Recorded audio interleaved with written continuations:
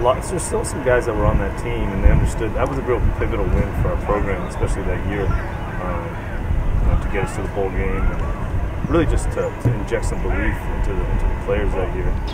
Unless I'm wrong, I believe we're in possession of every rivalry trophy that this school has. And I'd like to keep it that way. This is a good opponent.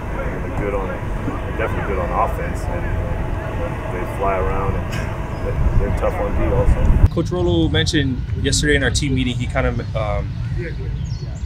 compared it to arena football, and that you have to make every possession count. So he was saying that for offense, they have to, like I said, make every possession count. And defense, we just going to do our job, make some stops. They're a pretty good football team. I think as an offense, we have them. We're a lot faster than them, a lot looser than them. And as far as the hips and they never run our routes, our stiff guys. So just come out here and play our game and go out there and roll.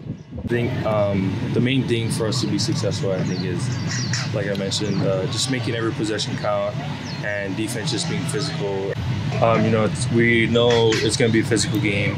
We know that obviously they run the ball, so we've had a little bit of experience against that last year, and so I think it gives us a little confidence coming into this game.